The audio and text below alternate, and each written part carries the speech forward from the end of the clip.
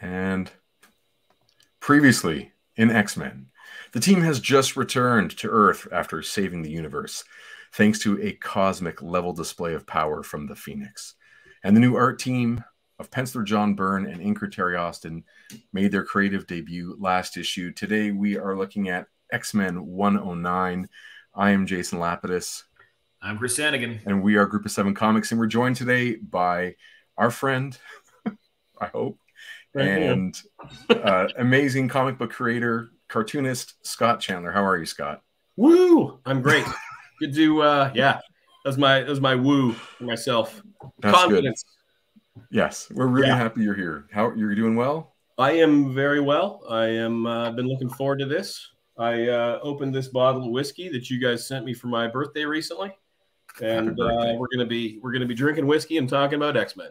That's a good thing. All the good things in life. Totally. Great Tuesday night. To throw you, to put the spotlight on you for a second. I listened to an interview with you a few years back on Aaron Broverman's Speech Bubble podcast. I remember. And I remember hearing you talk about your love of John Byrne art in the 1980s or at the end of the 70s. And I was like, oh, that guy likes John Byrne. I like John Byrne. We should be friends. Yeah. So did he play a big role in your taste making in comics? Yeah, like really early on. Yeah. As you guys have been talking about on your show, whatever you call this thing. Show, sure. Like in the early 80s, like X-Men was the thing. Like it was the best-selling comic and for a really good reason. John Byrne was a big part of that, I expect. Chris Claremont, no slouch either.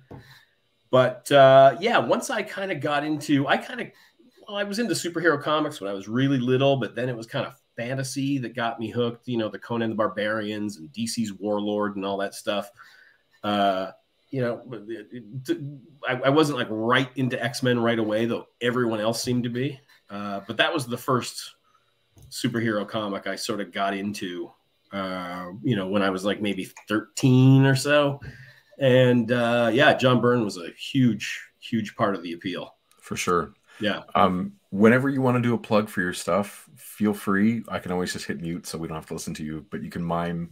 No, but for real, your books are fantastic. Chris and I were fans before we met you of your work, and we read your stuff ferociously.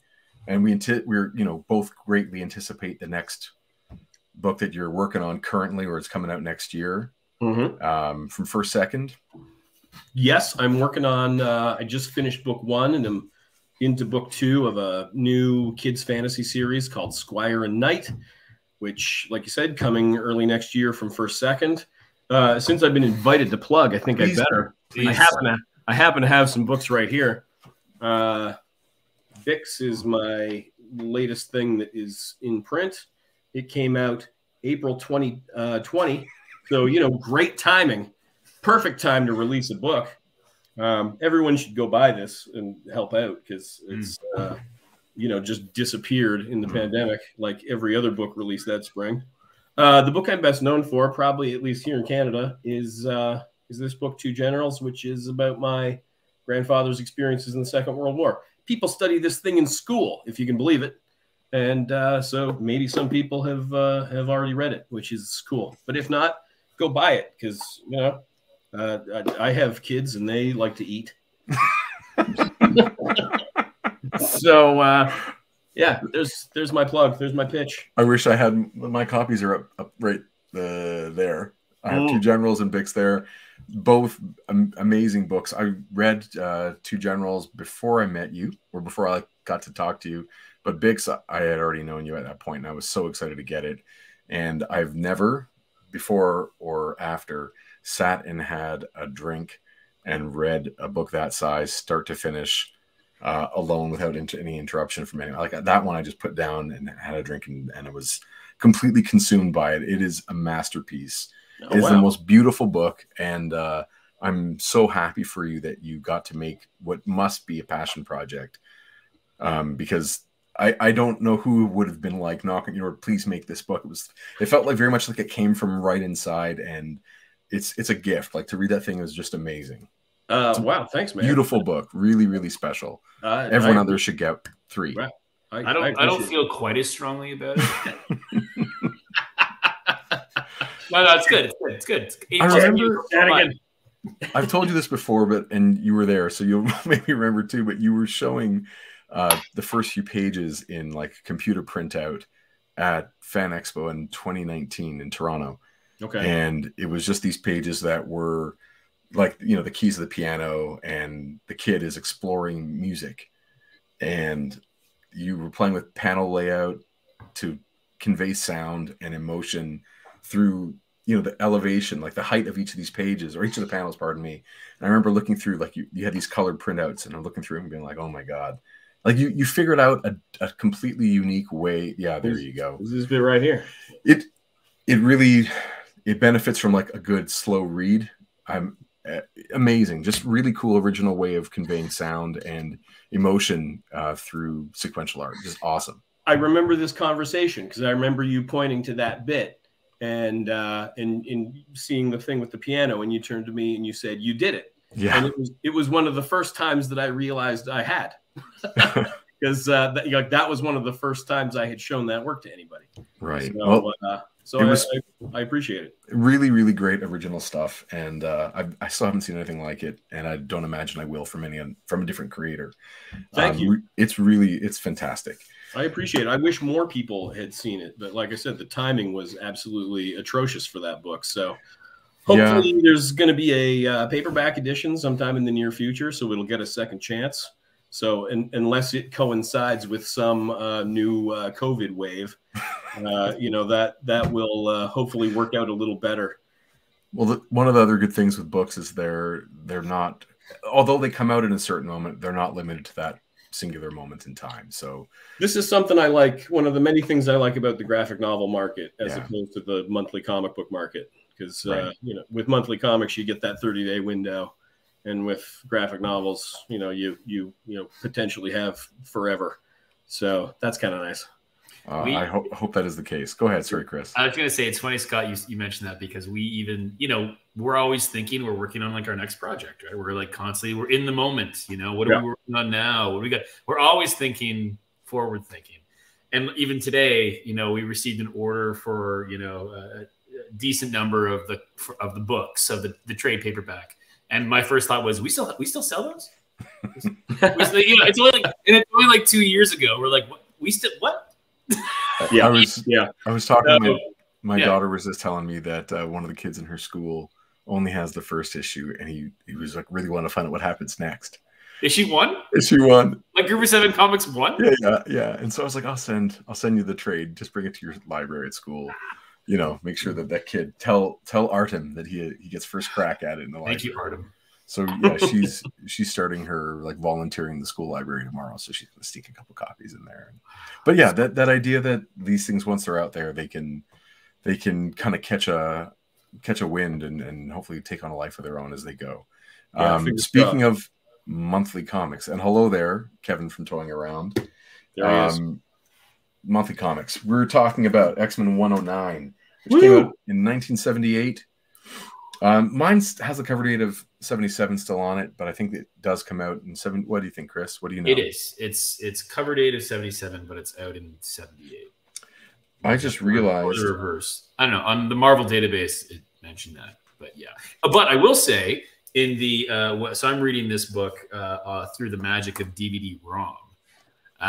There it is. Oh yeah. Like all 40 years of X-Men on one little disc, and it's divided by decades. It's a folder structure. It's a C drive folder structure, if anyone's interested, of a hierarchical Windows operation system.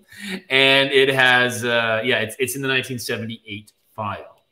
So there you go. So Marvel thought to put it in the 1978 file, but I think it has the 1977. Yeah, because cover dates are always a couple months ahead or behind, or I can never remember. Yeah, they're quirky things. Yeah. Just want to show off the cover for a moment. In print, there's mine that I acquired as a young collector. This is like a prized possession from my childhood. Love this. Guardian or Vindicator or Weapon Alpha. Weapon Alpha. However, he's known as Weapon Alpha in this issue, so let's go with that. He was my first comic book superhero that was my favorite that wasn't from another media.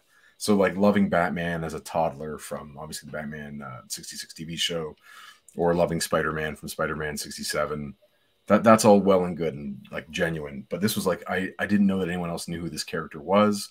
When I came across him in an Alpha Flight comic, he was already dead by that point, and they were talking about him posthumously. And then he comes back from the dead. Spoiler, it wasn't really him, but anyway.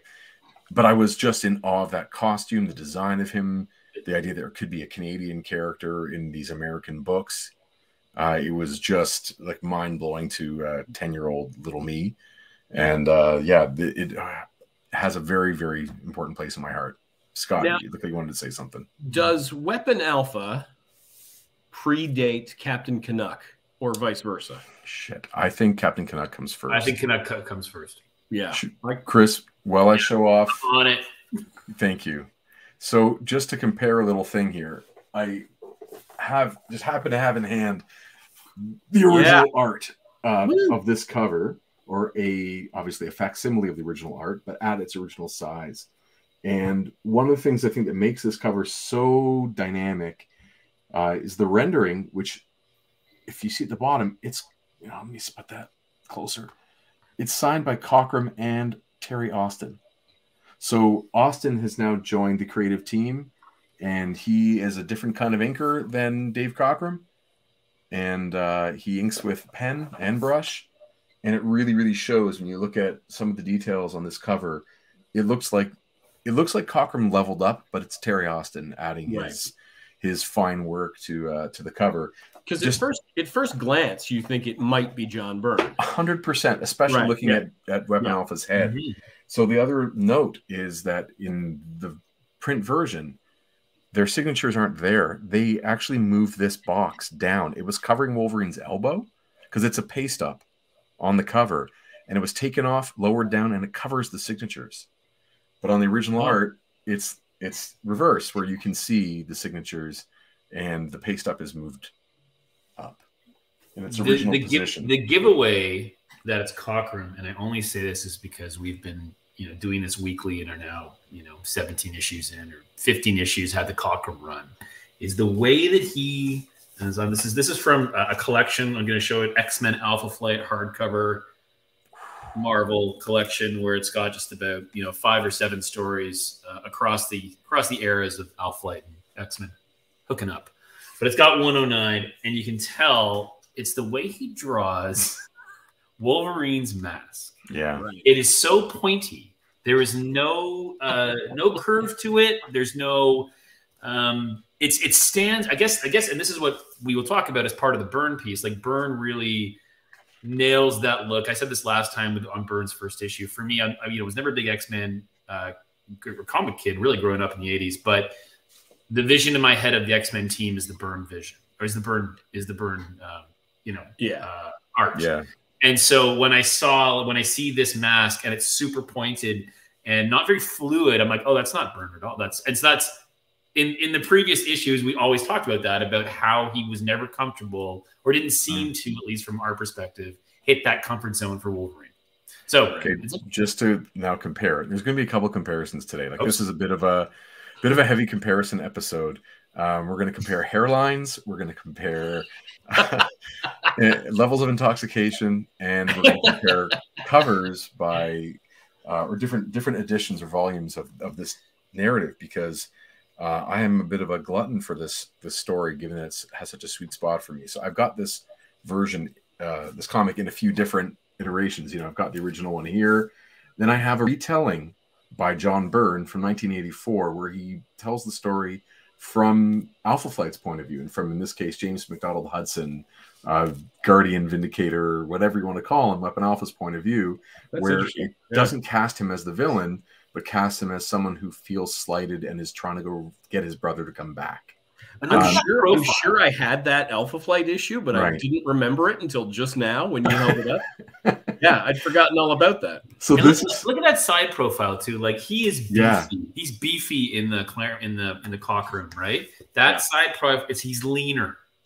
Yes, as well. That punch is like this is a follow through for a punch as opposed to the Cochran version, which is sort of like a little jab, kind of like it's not even a full like this is a full uppercut, and it looks like John Byrne, you know, is really leaning into it, which is great. And then I have it. Oh, geez. The classic X-Men version from 1986 or 87 by now, 87, signed by Terry Austin. Yeah, he signed my copy, which is really cute of him to do. So I was reading it there first before I was able to get the original one, and I have it. You know, I'm reading it in black and white here in my essentials, and then I have an Alpha Flight trade, which I actually didn't open to compare because I don't want to read the new color. But like you, I came I came pretty late to X-Men, like I said earlier. So like you, I kind of used that classic X-Men series to sort of get caught up. Totally. I think my first new issue as a regular reader was number 200, The Trial of Magneto. Same. What? That's hilarious. Yeah. But then I worked forward from that point, also backward from that point, and forward from 1976 with the classic stuff. Like my idea of the continuity is probably all messed up because I was reading in 3 different directions. But that's one of the great things about those comics is that you kind of still find a way to enjoy it, and you fill in gaps in your head, and sometimes they make a reference, especially since Claremont's writing all of it. Right. So he'll make a reference. He'll you know, to something that happened 5 years ago in print continuity, and you kind of like, I want to see when they debut that new costume. I want to see when does Rogue join, or when does Shadowcat take on that name, or whatever it might be. And so whenever you get those older issues, it's sort of so special to see this really nothing moment, right? Because it's just because you're into the story and you're invested in the characters. Similarly, I think it reminds me to television back in the day, where, you know, Chris, I know that you're born in the 21st century, but the idea of reruns and syndication, and like you would catch a season of a show, you know, as a kid, and like maybe you'd miss an episode, and you wouldn't find it again until maybe if you're in front of the TV at the right moment years later. Yeah. So, you know, it is it's fun to look at those issues in that different context. It's like you couldn't just go look it up. There wasn't Wikipedia to find out what happened. So to me, contrary to the way it's reframed now in the X-Men animated series, season 2, episode 5, called Repo Man.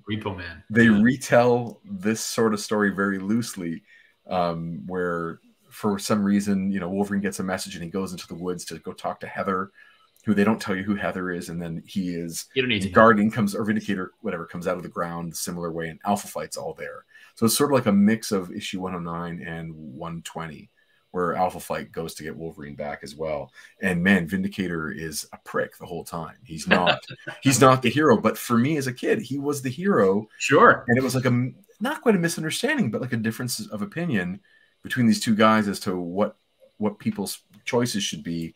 And Vindicator wasn't the villain, you know, but he's like, oh, he really drops all the silly, snarky, remarks in the cartoon. And in the comic book, we're going to see he's a little, you know, he's rough.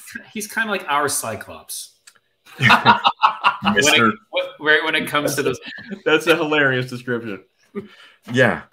But so John Byrne adds on these extra pages for like what happens right before the story, where, you know, and what happens when he tries on his suit for the first time, and he finds out that Wolverine left. Like, it's like, we have a team and he's gone. And I remember when we first started this series, Chris, I was talking about Major Chasen. I was wondering why I knew his name, because it's from this. Right. Because they call him Chasen in the issue, and they call him Chasen on the cartoon as well. Yeah, and that's the first. That's Giant Size, and Giant Size number 1. When Xavier goes to recruit. Yes. There's the scene at the secret base in Quebec. Wasn't the base called Alpha as well? It might have been, yeah. And that's where they recruit Wolverine. He's like, I'm out of here. Xavier just basically says, you want to come with me? He's like, why not? Like, it's really not a lot to it. But anyway. So, I don't want to go into like too much of the back and forth with the various versions, because we should dive in. The Alpha Flight issue really focuses on what happens from Mac's point of view before. Mac is what they call it, the nickname for James McDowell Hudson. Mac's point of view when Wolverine leaves, and then it's post his death where Heather is in a hospital bed after like a breakdown and a misadventure, and Wolverine or Logan has gone to visit her in the hospital and to be with her and help her recover, and she's telling him about what it was like from their point of view as a couple when he left, and what it was like for Mac to go get him and to bring him back, you know, from her point of view, from witnessing it from there. So Wolverine in this comic, besides the episode that happens where the fight actually happens, he's really calm. He's not in a combative situation. He's reflecting. He's like, yeah, maybe I handled it wrong. He was just he was like, that's my introduction to that character, is he's this guy with duality. And he's not just this pint-sized, you know, ball of fury and adamantium claws, but he's a guy who like regrets some of his choices and reflects and misses his brother, and like never had a chance to patch things up with this guy who kind of saved his life back in the day. So it was a really different way of looking at those characters, and he's never been the villain for me. And so I always dislike when Vindicator is looked upon as a villain. Anyway.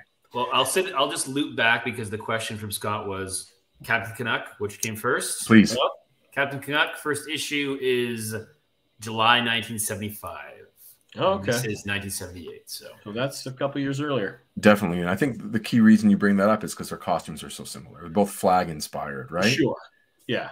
Has anyone ever read anything about Byrne commenting about doing a better version or his version of a Captain Canuck costume? Because it's I don't really know the history there, or if there is any. I didn't care enough to Google it, but sure.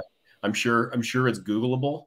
But I mean, it's a pretty, like, no offense to either character, but just slapping a flag on a costume is pretty, pretty basic stuff. I mean, it's easy to believe two people might have come up with the same idea independently. But I'd be surprised if Byrne wasn't aware of Captain Canuck.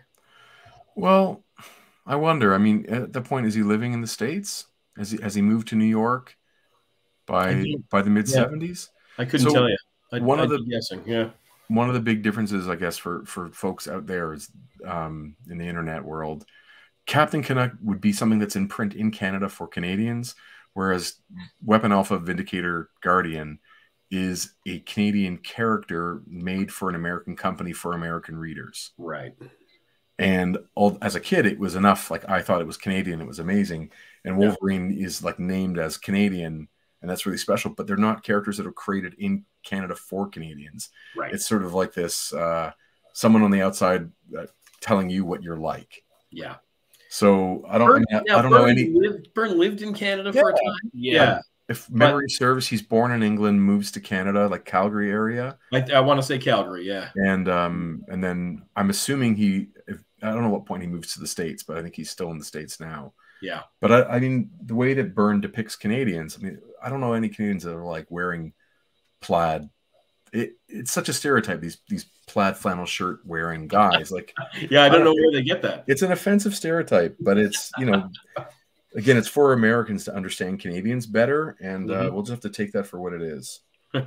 Should we dive right in? Yeah, let's get into it. Let's do it. All it. right, let's take a look at this issue. Let me just get this up here. I know it's common that we're supposed to say hi to people in the chat. So while you're getting it up there, as you said, Chris, we'll say hello to Kevin Toying Around is here. Obviously, that's great. Nice to see you, Kevin. Trevor 16 Shooters here. Hey, Trevor, how you doing, man?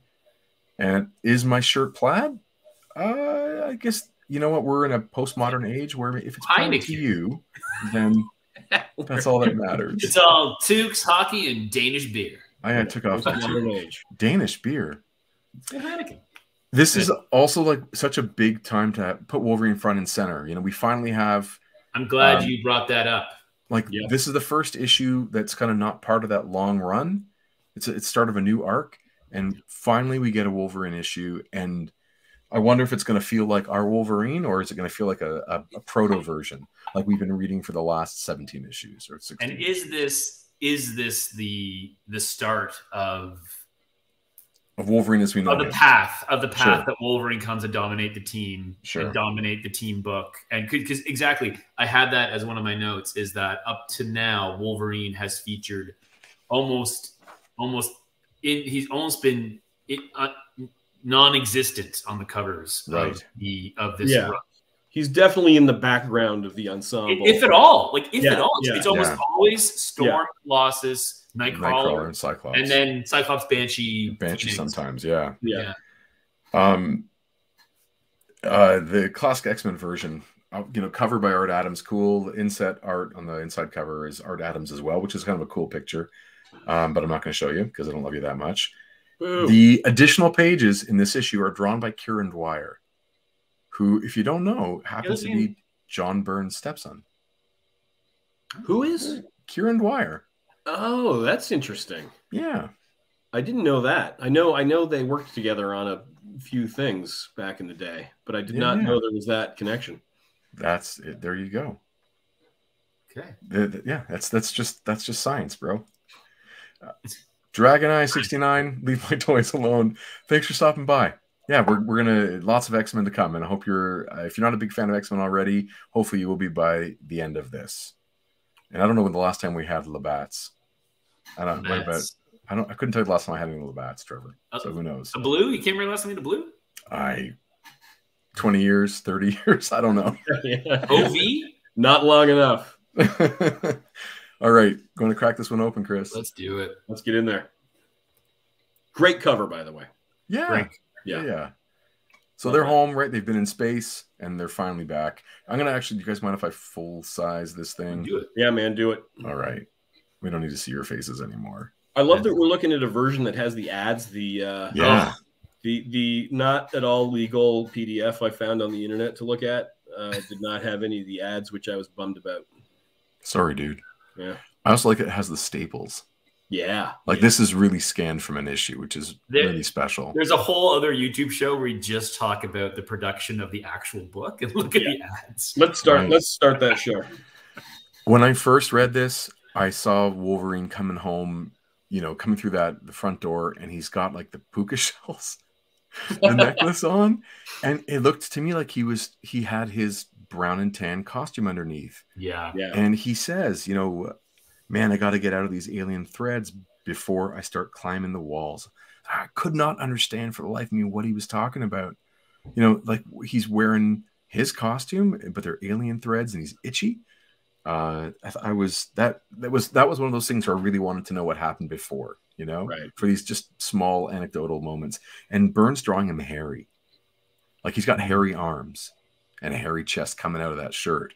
And that's the first time that he's actually like a furry guy. Anyway. And he's just peeling out of his clothes coming through the door. Just as most toddlers do. Right. we the three of us all have had a toddler son. Yes. And have seen that scene happen where the kid comes home and pants off, socks off. Like, forget that. This is crazy.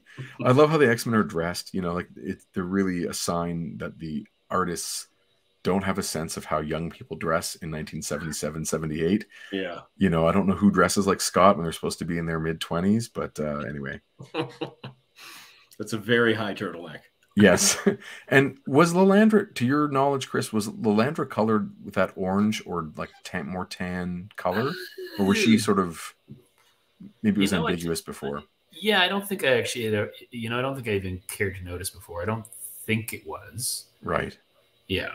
And I don't know why Storm isn't wearing her street clothes. She's wearing, obviously, her costume, but it looks good. It makes the whole page work as a splash. I like how that cape fans out across, the entire, that real estate there. Yeah, it's like there's a lot of room for artistic interpretation, right? No idea what Moira McTaggart's wearing.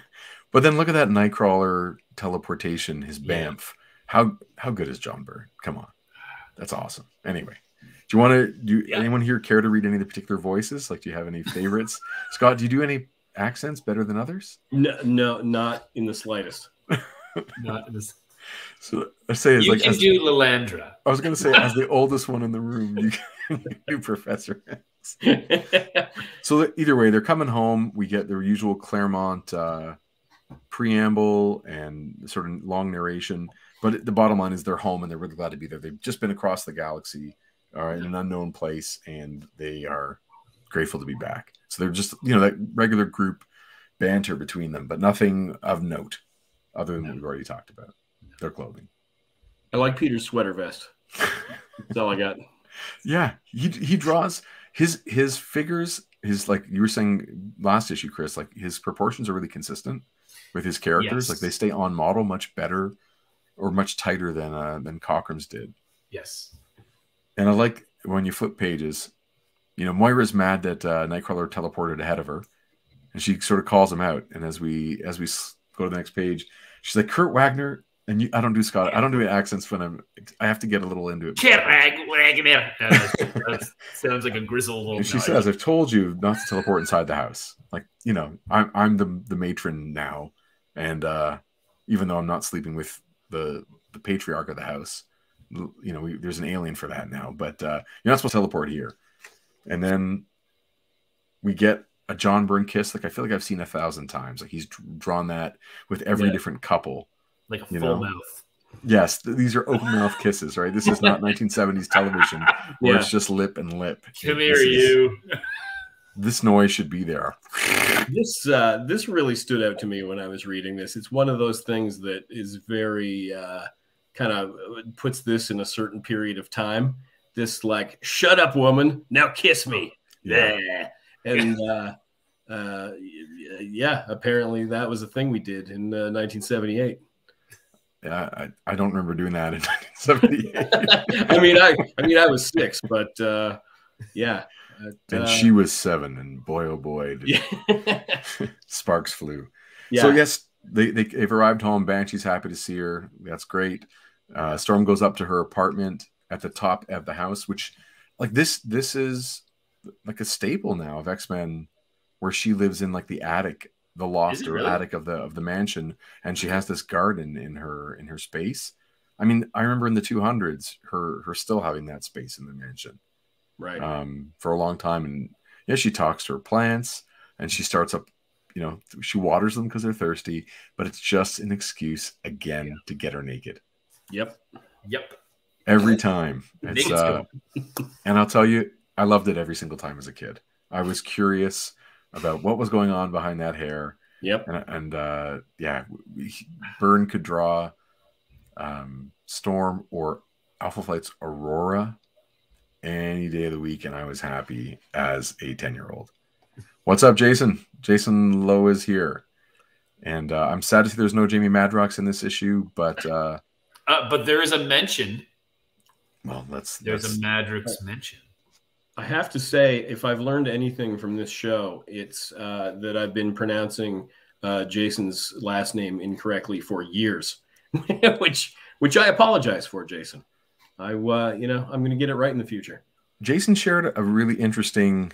I think this mad face here in the chat is not about the pronunciation, but about the Madrox. The lack of Madrox. Yes. Yeah. Jason shared an interesting post. Would you say about a year ago? Where he talked about his name pronunciation and sort of told a really good story about the feelings of wanting to fit in and not wanting to be teased for the way last names are pronounced, and sort of said, moving forward, let's talk about let's go with Jason Lowe. I think the story you told, Jason, was that as a kid, a teacher said, "How low can you go?" or did some shtick with your last name in a way that made you uncomfortable, and you decided to then say, "No, it's Lou," to like shut down the teacher, and it stuck. And you made an effort to unstick it, and it was a really, that's a whole other side story and a really good conversation, and it got me thinking tons about those kinds of conversations and how they need to be had. So it was a good one. Yeah, there you go. Interesting. It's a little origin story. Yeah, it's a neat story, but Jason tells it better because it's from the heart, I'm sure. Storm, naked, Aurora. Did I already put this up? I was in love with Aurora too. Just gonna keep it on this page for a while, especially the second costume. But that was the world we were in, where like women were being objectified for children. Yeah. Really, really strange. So they have a scene with Jean's parents. They're still talking about how things have been really odd with her, and her parents are scared of her. As Scott says, they're scared stiff, especially your dad, which was inappropriate. I mean, come on, don't do that. And then Byrne gets to redraw like a flashback of some of the events. and you can see Wolverine is bandaged for some reason. Well, he got booted halfway across the galaxy. He got punched into so hard. He got punched so hard that what do they call it? Escape velocity. I don't know what a bandage around a rib cage. So yeah, some band-aids probably work. Yeah. And where do they get them from? Doesn't matter. No, well, on the Starjammer, on the ship. So we get to see Corsair is from Earth. He probably had some Earth bandages. I'm sure he did. Yeah, totally. Compartment. He just reminds me so much of the Peter Quill movie version. Yeah. Of Star-Lord. Sure. Yeah. Anyway, I loved the Starjammers when I was a kid. What was it about the Starjammers? Just anything to do with like space pirates. Right. I don't know. The comment, like it's kind of a cliche, but like anything like combining those two genres, sign me up. Probably still to this day. Yeah. I love pirates in space. Yeah, space pirates. Storm in the All Together. Yes, Chris and I we learned this, right? That figure of speech, meaning being in your nakedness. I asked my wife Laura about that too. I was like, "Do you know this figure of speech?" She says, "Yeah, it means naked." It's like, how did I? You're like, why aren't you on our show? You missed an important, part of your education. Totally. Do you want to keep flipping? Yeah, or do we want to stop at any of this? No, let's go. No, they're super sea monkeys. Ads. I'm going to start the ad show. The ad show. I'm just going to talk about all the parts you guys skip. I love also that go back, Chris, please. Oh, okay, sure. The superhero women, Stan Lee. Superhero women. And then How to Draw Comics the Marvel Way. Look at that. It's already there's an ad for it. Son of Origins, I know well. Yep. As a all Stan Lee just putting it all forward. Quick thought about this. There just really is this ongoing narrative in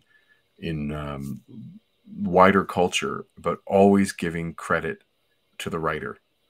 I was watching or listening to the what do they call that series now on Assembled? I guess it's the Disney Plus behind the scenes series that looks at any of the Disney Plus series or movies around Marvel. And I was watching and listening to the episode about the Eternals. And they kept talking about Kirby's Eternals, yes, and they talk about Neil Gaiman's Eternals. And every time they talk about Neil Gaiman's Eternals, there is no word balloon or speech bubble, but there are pictures by John Romita Jr. Right. And it's like, but we're looking at design in Gaiman's Eternals and taking inspiration from Gaiman's. I'm like, you mean John Romita Jr.? Like, there just is this idea of there's one author, there's one sort of source, and the writer is the start of all those things. This is a huge pet peeve of mine, which we could easily fill a show just with me ranting on this. But yes, it's for hundreds of years, people understood books to have an author and potentially an illustrator, and with comics and the rise of graphic novels in the last couple of decades, people have just. And, the system is built to work that way. Amazon listings and library listings and card catalogs and blah, blah, blah, blah, blah. They're trying to kind of fit, a square peg into a round hole there. But it's just not how comics work, as you guys well know. And it's not a problem for me, who's like a single creator. I both write and draw. And, because you can't work with anybody else. Yeah, exactly. I'm a monster. But I know some people who, they're like famously here in Canada, Mariko and Jillian Tamaki were nominated. Well, Mariko was nominated for the Governor General's Award for this one summer, and Jillian, the artist, was not, because they have a separate category for illustration, and that's when it really, that's when I really got a burr in my saddle about this. Wow. So, no offense to Mariko, who is also amazing, but like so much of that book, if people have read it, is, just the sense of place that Jillian is able to conjure through her art. And it is BS. Jason Lowe has it correct. Yeah. We really have to get to a place where people understand the writer and artist as a comic as co-authors, and it's an uphill battle, But yeah, sometimes, I mean, I'm really happy to get into it at any point. I was wondering if we do it, you know, later or after you've had a few more drinks, because we'll get the truth out of you. But there are so many different versions of collaboration, and famously within comics, there are. Let's just oversimplify and say the three versions. There's the solo creator, cartoonist, who writes and draws the whole thing in whatever order they want. That's just one person gets the credit because they've made the whole thing. sure. And there's the version that is script, the assembly line version, where someone writes a script, passes it on down the line to a penciler, a letterer, inker, colorist, and editors involved along the way. Right. And there's the other version, which is famously called the Marvel method, where the writer gives, or the editor gives a directive. Either way, there's a directive as to what the issue should be about broadly. The penciler goes and basically draws out the whole comic, going for storytelling, pacing, putting the emphasis where they want or where they feel it's best. And then the writer comes in and scripts it after the images are already rendered in pencil. And then it's, again, reviewed by the editor and inked and whatnot. And then every variation from that sort of tree of three. Yeah, like every team is going to, like you say, be some, for sure. There's going to be it's going to be as unique as every set of collaborators in terms of who does how much lifting storytelling. Right. Which is why I think it's so challenging, is because it is so variable and nuanced, depending on so many things, that our world likes to simplify things into its most simple form for conversation. Sure. Right? We create an iconography around how things are made. Yeah. And the version we've done has sometimes led to what you could call a creative injustice. Sometimes it's not so inaccurate. You know? I feel like even in instances like Alan Moore, his scripts are famously dense and detailed. And you were talking about, before I think we went live, you were talking about Frank Miller's Batman Year One scripts, which were also very detailed. Because Frank Miller is obviously an artist also, and is visualizing the pages. Like any comics writer probably should. But even then, there is so much interpretation on the artist's part. So much. Even working from a detailed script and sticking to it, there's just so much interpretation. Yes. That just, whether it's 60-40 or 80-20 or. But that's us wanting to oversimplify it into numbers. I mean, come on. Yeah, like it's always some sort of blend of two people's storytelling abilities. The way I've been thinking about it of late, and I can't remember, and forgive me for this, I forget who brought it up, but I think about it as drafts. Right. And the final draft is the thing that gets printed. Yep. But, in the case of Chris and I, we're working on, obviously, our comics, Chris.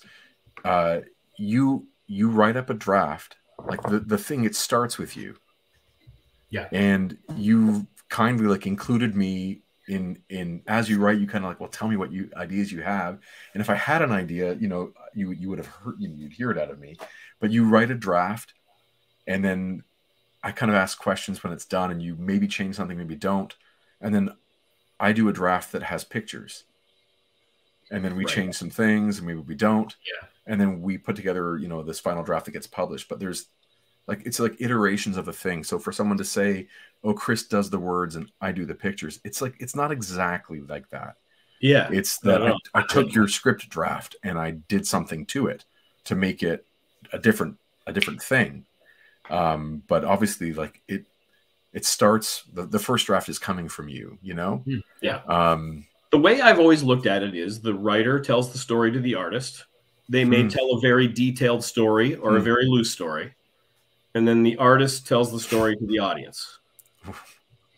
Right? I hear you. Yeah. Yeah. I think that's it's interesting. It's really interesting to kind of consider. I know that in my really limited experience drawing comics, I do feel like I'm telling a story by what lines and shapes and flow I create based on the story. Yeah, based on the story that's been told to me. And I always think. Yeah, I that's mean, interesting. Please, Chris. I always think that like the final printed product, when I look at that product and I try to line it up with like what the initial draft storyline outline was, I'm always amazed. It's like something else. Like that's because with you and me, it's broken telephone. No, I know, but like, I mean, I have a vision, not vision. So I if I've written down a scene or an issue or whatever, a story arc, I have in my head some cinematography of like what might happen, and it's it's described in scene and whatever. Yeah. But when I look at the actual final like issues or the trade paperback, I'm always still blown away by like, oh wow, it took all that work, and Jason, it took your heavy lifting to get it to a communicable graphic piece. Like, honestly, even, like, I mean, even with my own stuff, like what I write is not always necessarily what comes out the other end of the art stage. In fact, it often isn't. Like Jason, you talked about drafts. Like I very much think of the art. I write a loose script, then I thumbnail. That's a new draft. Pencils are another draft. Inks are another draft, for sure. And so on. And it's all just an opportunity to refine and clarify. Yeah. And some pages turn out exactly like how I wrote them, and other pages not at all. Yeah. And like it's, I don't know, sometimes this comparison is done to death, but it's a bit like directing a movie. Like you might have started from a really detailed and excellent script, but when you get things in front of the camera, the reality of translating them into a visual language, a lot of times there are things that you could not have anticipated at the writing stage. Yeah. And the artist is doing a lot of storytelling just by the nature of the form. I also think it's probably, it varies depending on the degree of professionalism or professionality in the dynamic. Like Chris isn't, like, we're not a financially sound or profitable like venture. It's two friends working. We don't make together. Good decisions. Scott. We don't make good decisions. But by that I mean that Chris can't, like, you wouldn't say to me, here's the largest battle scene with all the horses, motorcycles, trains, and helicopters known to man. Draw this for 24 pages. Right. You'd know that it would break another person to do that. So if I don't want to draw something, like I'm just not going to draw it. It hasn't gotten to that point yet. But whereas if you are being paid by a corporation to deliver a particular illustration, you're going to do your best to fulfill that financial commitment. Excuse me, that was Zombie Cap dropping his shield. Damn, well, no wonder his arm's falling off. That's true. Shield. I love that we've had this entire conversation with the Sea Monkey's ad on the screen. I'm playing with action figures too. Trevor 16 Shooter says certain books become artist writer books, and Watchmen comes to mind for sure. For sure. Claremont, Byrne, Gaiman, McKean, right, on Sandman at first. Sure. Yeah. I think so too. Their identity kind of comes around those creators that are in mind. Dave Gibbons had a huge impact on Moore's story written writing. As filled out as Moore's script was, Gibbons suggested a lot that added to the Watchmen story. I love hearing those interviews with those creators or reading, behind the scenes to understand the contributions they make, because they usually make it better, right? When you have strong collaborations, the book gets better, which brings us back to X-Men and the Sea Monkeys. John Byrne is no slouch as a writer, right? As a creator overall, and I'm wondering at what point he starts to flex. Claremont stated that he would talk out the issue with Cockrum. They were friends. They would be in New York together, and they would talk about what should be in the issue. Then Cockrum would go draw, and then obviously Claremont would come and script it after. But the idea of the plotting was a collaborative process that Chris gets more credit for, but there was that interaction. And I imagine it's similar with Byrne. And as Byrne gets further into the series, he starts to try and assert himself more and more. Mm-hmm. Anyway, there's a scene coming up probably within a couple of pages that I want to I'm glad we had this conversation because it's gonna dovetail nicely into a bit of storytelling I wanna highlight coming up. You're the only one that's glad about that conversation. Okay. By the way. Okay. So the X-Men are recounting their journey to the stars. Awkwardness between Scott and Jean. Again, lots of stuff to read and then kind of get past because it's not the fun part of why we're here. Methuselah shows up. I'm really glad Chode is in the background. I'm really glad my issue that I was going to be on for had Chode for one panel. It's Chode. Honestly, that apostrophe is very important to avoid anything inappropriate. This is a kid's comic. I don't accept it. Back on Earth, and then there's an interlude, and we see a hand on a control panel. Target marked. Tracking systems locked on. He's stationary at the moment. Estimate primary contact in 2 hours. Wolverine is going to stand still for 2 hours. Perfectly still. Did you guys know that? Well, sure. That's how Canadian radar systems work. Yeah. In this amazing issue of Classic X-Men, they talk about behind the scenes, we see a really awkward drawing of Mac with really, really bad eyes. I'm going to show you guys this. This is not my favorite drawing of James McDonald Hudson. Right there. Top? Oh, Top. These the pages from the just some additional pages by Kieran Dwyer, and it's Mac getting ready for the mission, looking at Wolverine performing naked, battling a tank, a size comparison so we kind of know what the fight will be like, and then him putting the helmet on. And it's not on all the way yet, so his nose is exposed, making his head look too long. But those eyes up there are just creepy.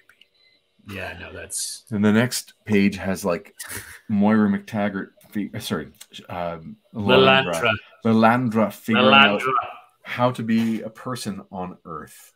These extra pages that Claremont gets to write, you know, with, again, 10 years of hindsight, I guess, on what to make the issue flow better. I feel like neither of those pages added anything at all. No. True. Yeah. Then Lilandra gets to try. Oh, she forgot a shower. Oh, damn. And she's wet. And there's some kissing. Man, anyway, it happens. So it's amazing. It's amazing how, you know, again, you raised this to my attention, Jason. I didn't realize that in the classic X-Men run with the, you know, it's 10 years later and Claremont goes back and retcons a few things here and there. Changes some verbiage here and there. Maybe changes some of the things to reflect where the characters are 10 years later, even though that's not what happened in the initial piece. Sure. And Scott, to your point, Scott, it's almost a lot of it's fluff. A lot of it's sometimes interesting. But I was going to say that it does speak to, you know, Scott, you were saying that, you know, you got into the classic X-Men run and then you worked backwards. And Jason, that's how you got in. Yeah. And well, what a marketing move by Marvel to reprint those as classic X-Men, so that people could jump on and then go back and explore this canonical run. And at the same time, Claremont, I guess at that point, being like, well, we're gonna reprint these. Well, just give me a couple of pages. I might want to change a few things and fix some things. It's a really interesting premise, and you think about it from just a developmental piece. Two things. First, yes, I agree. Yeah. Interesting. Totally. Okay, three things. First was the agreement. Second thing was it is, I would say, commonplace at Marvel for them to reprint under a new title. Like Spider-Man was being reprinted in Marvel Tales, and Fantastic Four was reprinted in Marvel's Greatest Comics. Is that what it was called? There's several, Marvel 2-in-1 sometimes reprinted old Captain America from his title. So the reprinting stuff was common practice in the 60s and 70s. Second point, page count changes between 1978 and 1987. Right. So they go from being like 18 pages or 20 pages to being 22. So less ads, a little bit more room. So what are we going to do with those extra 2 pages? In this case, they're going to add in more to the story. And with Classic X-Men, it's an even longer issue because they have these backups, these John Bolton and Chris Claremont backups. Right. That would sometimes even spill over onto the back cover or the inside back cover, which was always really odd. In this case, I remember loving some of those, and others not so much. But yes. Yeah, they were a bit hit and miss, but the ones that hit were really good. Well, and you get extra art too, right? Because Sure. on the inside front cover, we've seen some Mignola art, Jason. Yeah. We've seen some Arthur Adams stuff, like just bonus art. Yeah, they really were like an enhanced version in a way. You could tell which pages were additional, and you can ignore them if you wanted.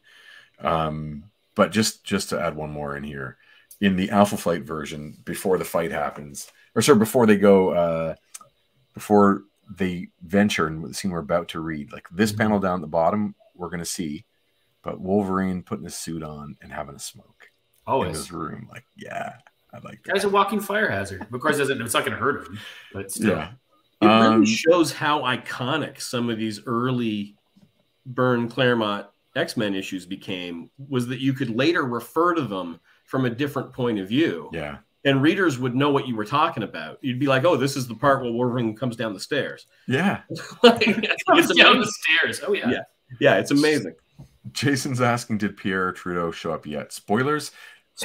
He's not in this issue. He shows up in, I believe, Alpha Flight #1. He actually shows up in X-Men 110. What? Really? Or maybe I'm wrong. Or you mean 120? He shows up the next time. No, it's 120. My apologies. It's 120. All right. But he's not in this one. So no, sorry, Jason. But he just showed up in 120. So there's something happening. They're expecting Wolverine to stay stationary for 2 hours. That's ridiculous. That's not a stationary man. Do you want to flip away? Yep. There we go. Scene shift. Yeah, Nightcrawler on the phone. To those out there who are young, that's a telephone. Yeah, with a cord.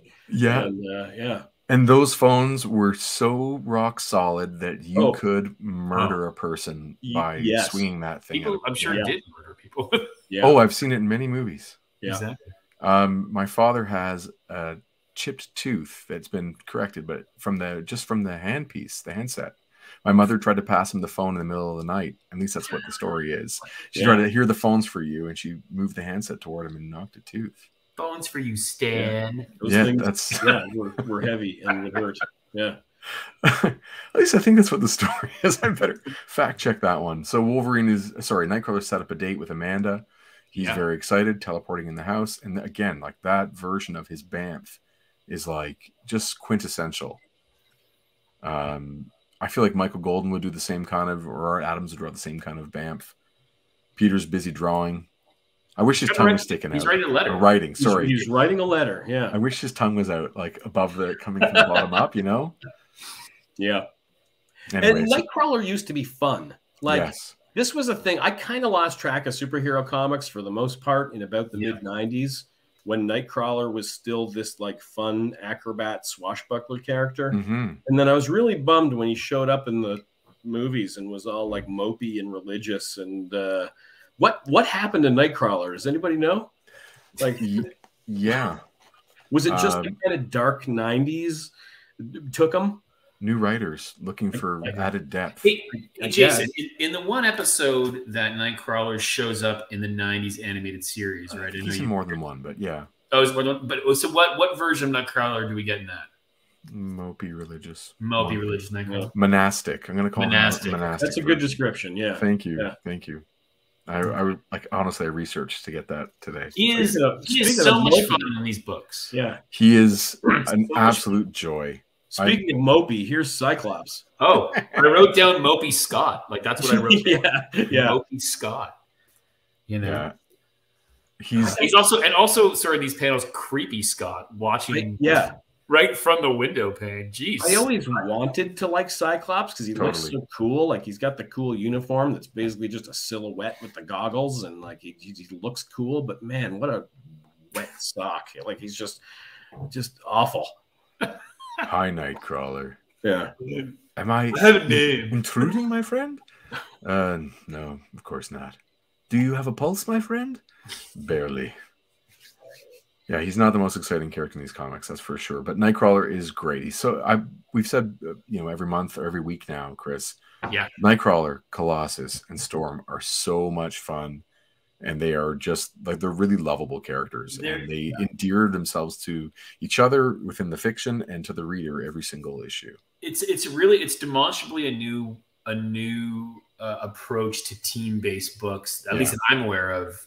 Certainly, just when I think of, you're right, the joy, and we talked about this, like the joy that comes from Storm Colossus and Nightcrawler, the joylessness from Cyclops. Yeah. Wolverine turns into a fun character because he becomes this other thing. Right. But the joy of that trio is, I mean, is there a comparable on a team book like Avengers or whatever? Justice, like, there's no joy. Yeah, like, it was really fun in the Avengers at this time. You know, George Perez and John Byrne. Avengers, Beast brings a lot of the fun to it. Okay. I really like just the storytelling here.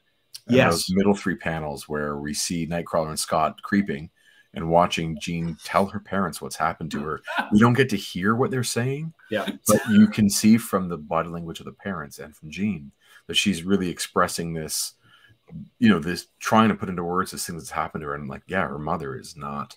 It's traumatic, right? This is the exact sequence I wanted to talk about, because it's okay. Like 9 out of 10 other comic book artists move our point of view outside to see the Phoenix powers flare up, because it's gonna look cool. But, and I don't know if this is Claremont or if it's Byrne. I suspect it's John Byrne, because we're working Marvel style here. Keeps the integrity of the point of view. This scene is about Cyclops feeling like an outsider. So we're keeping the viewpoint outside of that conversation and what's going on outside. And that's impressive. Like, a lot of people love John Byrne because his art looks cool. I mean, it's consistent with Marvel house style of the time, but just a little more stylized and a little more appealing. And you know, there's lots of reason to love the way John Byrne draws. But he is also, you know, especially for the time, a storyteller of the highest order. And there are, you know, like this issue is just going to get silly with people kicking each other into trees and stuff, but it's told really well. And these 3 panels are a really great exercise in, you know, how comics, like a well-directed movie, can keep a consistent and thoughtful point of view. And I love this kind of stuff. I think this is why people love John Byrne, even if they don't know it's why they love John Byrne. I think that's a good point. I really like also the idea that Nightcrawler doesn't move like everybody else does. You know, you have these characters that are, again, they're abstractions of real people. They are if you have them all move the way they probably really would, it's not interesting to look at. But they have one character, he's crouched, he's shadowy. Like, no one would come up behind you in the chair like that, put a hand on the top of the chair and kind of whisper around to talk to you. Like, you'd be like, I can feel your breath on my ear. On this spread where Nightcrawler is basically in silhouette. And it's cool. It is. And it's really in character and kind of describes his powers. And without having to read about him or read his file, you get a sense of, like, this is how this character moves. This tells you about who this person is in an interesting and iconographic way for a kid. You know, I think it's neat. Absolutely. As Trevor 16 Shooter is saying, you wanted to be Nightcrawler for sure. He wasn't the freak that you were disturbed by. He was either you wanted to be him or have him as your best friend. Totally. He was so much fun. Comic relief look very cool. weird. All right. Very cool. And what you're going to see here, just on the Nightcrawler, oh, look at that, John Travolta and Farrah Fawcett, by the way. That roots us in an era. Holy cow, look at that. And the Migos.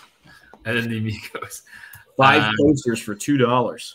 Woo! That's a deal, friends. It's a deal. And then I was going to say, like, it continues. It starts in the previous page and goes on to this first page. But what we get, or at least what is happening, as we talked about the joy in these characters. But the other thing that's happening, I think, with Nightcrawler, that at least certainly that's something I'm observing just reading through these, is he's becoming, or he becomes the voice of reason for the X-Men. He becomes he kind of acts a bit as their moral compass. a bit of that conscience of the team. Now I don't know if that's something that continues, but it seems very much like that's the role. A little comic relief too. That was a good point as well. But also, like, he seems to be the one that, you know, actually he gets it. He gets relationships. He gets humanity, possibly because of the way he looks, and that's like the trade-off, and that's the characterization. But that's this thing that seems to be coming through very strongly. I'm looking at those top panels and like how much more boring they are all of a sudden, especially the top right, where Scott and Kurt are just talking and Kurt's just behind him. Like, that's an opportunity to, I guess you got to mix it up, but that's what I mean about how it would look if it was boring. Yeah. You know, like Nightcrawler's not really doing much with his body language, and neither is Scott to kind of tell us where they're at. But I get that sometimes you can't handle it with every single panel.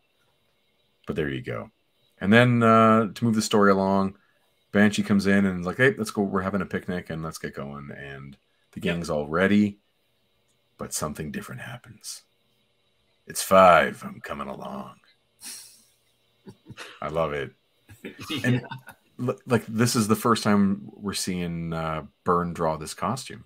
Remember, it was blown up last time. So you get that big fat belt. I was that buckle, yeah. Oof, oof, awesome. Definitely the 70s. Yeah, and the mask 70s were all about wide belts. I read that mask as a helmet. Yes. Yeah. Right. Definitely seems solid. It's awesome. Right. And this is not the first time we're seeing Wolverine without his mask, right? We've seen Cockrum did. Yeah. Yes, Cockrum had a chance, and this is still very much the Cockrum version with the Widow's Peak. So, you know, Cockrum drew the Widow's Peak almost between the eyebrows. It was ridiculous. Like Count Floyd or Count Floyd. Frankenstein, where it comes right down. The hilarious House of Frightenstein. Yes. But the Widow's Peak is a little long or a little low here, but it still is rooted in the Cockrum version, which he'll abandon bit by bit. But just, again, the proportions, how stout he is. I love it. And this idea that, he's coming because he wants to go hunting. And Storm is thoroughly disgusted. He would take the lives of innocent animals, not for survival, but merely for sport. And here he goes. Listen, you. Even if I would, Broad. Oh, my God. What flaming business is it of yours? I said hunting, Honey Bunch. Honey Bunch makes it better. I said nothing. I said hunting, Honey Bunch. I said nothing about killing. It takes no skill to kill. What takes skill is sneaking up close enough to a skittish doe to touch her. Wolverine, I'm aroused. Yeah. Jeez, Wolverine. This is slightly sexual. Wolverine, I'm sorry I misjudged you. I could care less, Roro. You've all been misjudging me since the day I joined this turkey outfit. I love how he slams his own team all the time. This turkey outfit, you bunch of jokers. Yeah, it's really interesting. Just this is the first time that he is written as if he could be misjudged. He was written one-dimensionally up until this point. And this is like, I'm not a savage animal. I just want to touch a deer or a doe. Yeah. Could you let a man touch a deer? And I think that's actually kind of neat that that's what he's into. But why does he have to wear his costume? Why. Yeah. But that's what I actually was going to say too, is that up to this point, he's absolutely been one-dimensional. And we talked about being on the cover and all these things. Is this the start of and even in that 3-panel sequence, you've always misjudged me, blah, blah, blah. He's still like super gruff, but it's that idea that, there's more here. There's more here, and we're going to show you there's more. Yeah. So Byrne is the creator of Alpha Flight. Claremont gets these co-creator nods because he's the scripter and the writer of these issues, but the inspiration from Alpha Flight comes from Byrne. So this is like a kind of a Byrne co-plotted issue, whether he's credited that way or not. And I love the Star Wars crew. Right? Right. The helmets, right? Yeah. Death Star gunners. Death Star. I think the Death Star gunners. It could be a Death Star gunner. It also could be. I loved when I was a kid this bottom panel of the secret Canadian team moving in, and like it doesn't seem to be being played for laughs, which you know, we're all used to kind of American media where any hint of Canadian anything is you know, is played as kind of pure silliness. Like you know, I like that, you know, he's back there. He's all shadowy. He's a bit menacing. It's why I don't like those additional pages from Classic X-Men, because it kind of it kind of blows this reveal. Totally. It's a great, I loved this when I was a kid, and I love it now. Yeah, me too. Just a flash action figure here. There you go. Man. There he is. Yeah. This is like a guy on the Alderaan on the Tantive 5. Is that what it's called? Or is that the first ship that gets boarded?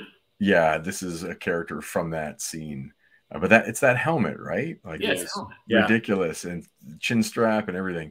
And Star Wars is brand new when this issue is being made, right? Yes, and they reference it in the comic. Yeah, it's coming up. Just to give a shout out, though, this is not a vintage Kenner figure. This is a custom from I've already forgotten who it was. A guy in Singapore. I've forgotten who. I should look it up. But anyway, yeah, custom. Just because they should have made these figures, right? Like totally, yeah. But they should have. I love action figures. Moving on. So one thing about that panel, that bottom panel too, I did take a look. So on his arm, it says shield with the Canadian flag. Yeah. So I'm guessing that's the Canadian shield, like the reference to the the geological formation in Northern Ontario. Okay. But it's not shield, like it's not Shield Canada. Like that, we're not missing out on something here, are we? Yeah, kind of. Okay. I had that same question. That's interesting. Yeah. It says that in the Alpha Flight issue that they are on a commandeered shield ship. I'm just looking for the exact. Okay.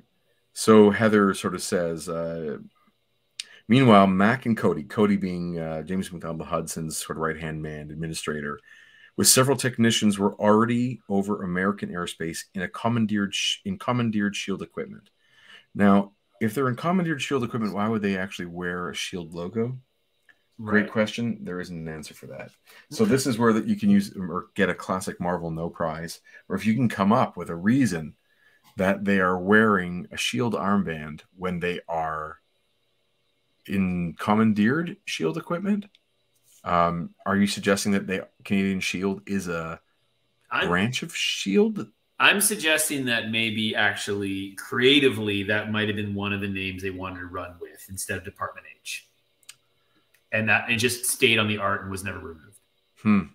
That's I don't know. That's what I think. Let's write to John Byrne and ask him. Okay. All right. So they're going to intercept shortly. I need to get to that page and read ahead too because I haven't. There we go. Here he is, dude. Here he is. Yeah. Bursting from the ground. Right. He comes from the ground, right? That's how you sneak up on somebody, right there. So how did he get in the ground? Just pop out of the ground. In the comic, in the Alpha Flight version, they show it. They show him go under. Oh, really? They show it? Really? They do. Here, it's really anticlimactic. I shouldn't build it up in any way. I'm flipping between multiple comic books here. It's not that cool. Here we go. You ready? There.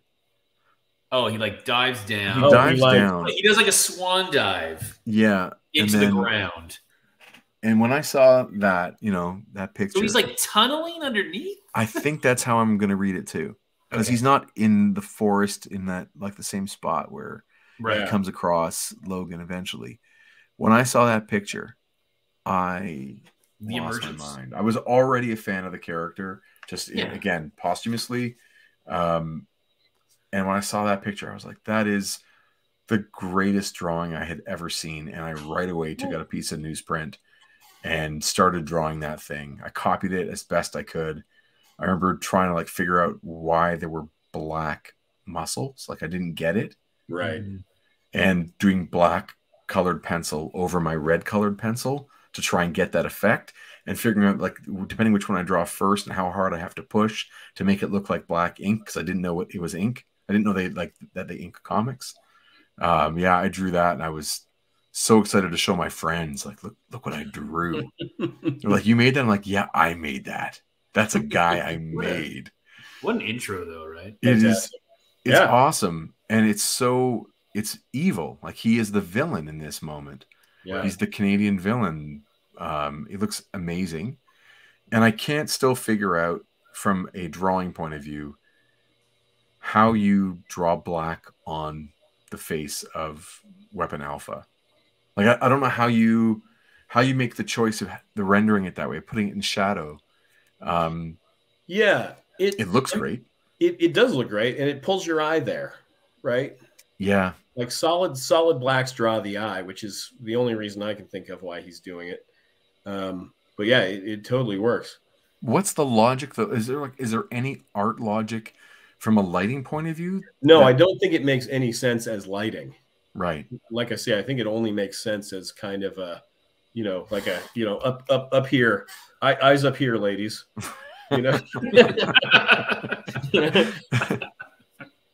Yes, that does make sense to me. It looks so cool. I also, just to compare early Vindicator Weapon Alpha versus later, it later gets to be like that the nose piece is sort of flat, or like the whole thing is sort of like a rounded dome where there isn't a protrusion of his nose. Right. If you look at the top panel on the next page, it doesn't look like the nose sticks out as much as like it doesn't look like there's a huge difference between the brow and the nose. It's sort of maybe one. I don't know. I don't know if this mask works in 3D. I just know I love looking at it from every time John Byrne draws it. Yep. Recognize me, Weapon X. I love it. James McDonald Hudson at your service. I have time to say 3 names before we fight. You have 3 names. Yes, although these days better known as Weapon Alpha. Yeah, man.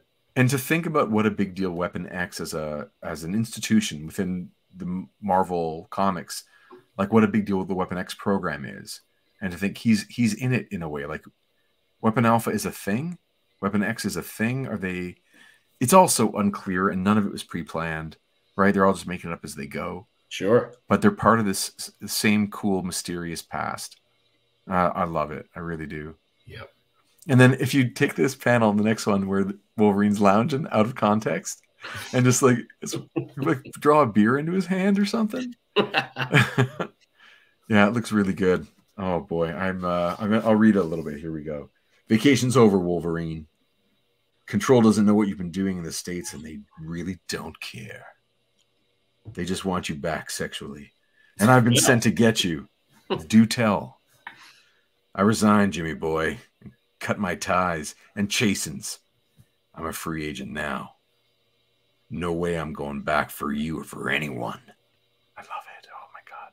Fight, fight, fight, fight. Yeah, man. And then again, there's a reference to Giant Size #1, which again, like I was so happy that I had the classic X-Men version. You always were a royal pain in the butt, Logan. Short and arrogant and feisty as your namesake. It's time you learn some manners, Pipsqueak. Like, getting called this stuff should not hurt anyone's feelings. No. You're going to call me Pipsqueak? Really? Okay, that's cute. I don't know. But I love the pictures. I just adore the... It's really great banter. Like, it is. I know it's silly, but it's incredibly... I don't know. It works so well. Like, for these 2 characters and their relationship and history, and then their fight. Yeah, and you think you're man enough to teach him, right? Jimmy? Bub, where I come from, which is where you come from, which is where we both come from. Them's fighting words. I love it. I love it. Yeah, man. And then seeing Wolverine land a punch and like it makes sparkles. Yeah, man. And Wolverine never backs off from a fight. It's a good thing he got his shield up in time. Totally. Whew, barely. And we really haven't had someone react to Wolverine in the comics in a way that made Wolverine seem to be interesting. Like his violence is kind of played for laughs a lot of the time, or it gets dismissed, or he gets knocked out of panel. But this is the first time we actually see only 2 characters in a fight in the issues that we've read with this degree of intensity, and have Wolverine be one side, but get to hear the thoughts of the other person who has like respect for Wolverine's abilities. It's not just, oh, get this animal away from me. It's like, oh my God, good Lord. He's faster than ever, and I barely got my shields up in time. Yeah. First move to you, Logan. You throw a punch as good as ever. Let's see how well you take one. Oh, sir, I got ahead. On my page, it's there. You got ahead. Sorry, just spoilers. I'm gonna say still to this day. day. Clark Bar ad. That's and pizzazz. Yeah, I remember pizzazz. With the drawing of Stan Lee, right? Yeah.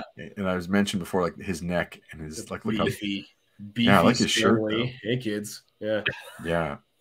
I think that is the hardest punch I can think of in a superhero comic, maybe other than Dark Knight Returns. Like that. Yeah. That is. It has everything that a right cross, or whatever kind of punch that is. That is a great drawing of a punch. Oh my god, I love it. The way the left hand is poised too. Yep. That punch stays with me. Every time I draw a punch, I try to avoid copying this, but it's all that's in my head. But you're thinking about it. Yeah. Yeah, absolutely. You know what, Jason? Anytime we do punches, which is every 5th panel in our books, it doesn't matter. Just do this punch every time, over and over and over again. I love it. I think about it like constantly. This really has stayed with me over the decades. Yeah. Set up such a great mystery about Wolverine, and I instantly wanted to know everything about Weapon Alpha, and I'm still in the same place. And everything I learned about Weapon Alpha from here on, Trevor, has been a disappointment to what was in my head as the potential of what this dynamic could have been. Every writer who wanted to put their mark on it never was able to make it live up to what this probably could have been in our heads.